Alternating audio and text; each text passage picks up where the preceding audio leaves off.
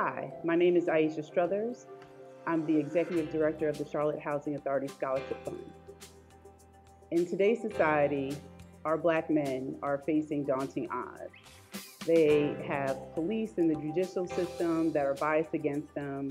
Our schools are failing them, and many of the jobs that they once could count on are no longer available.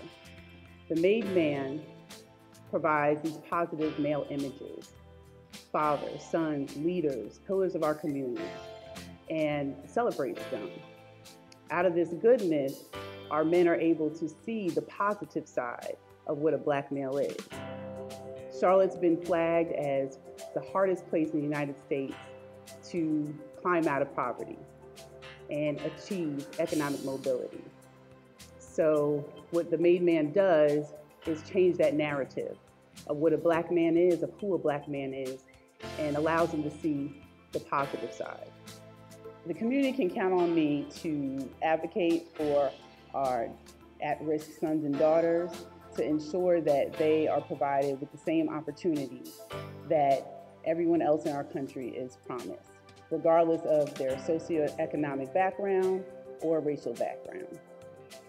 The Women Influencer Network operates as a global women's advocacy committee that bridges the gap between man, woman, and child.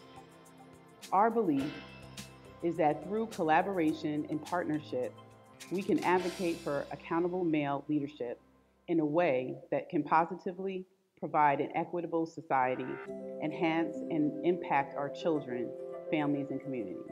I'd like to thank the sponsors to make this event happen: Wells Fargo, the National Urban League, Miller Coors, Ciroc VS, United Nations, Upscale Magazine.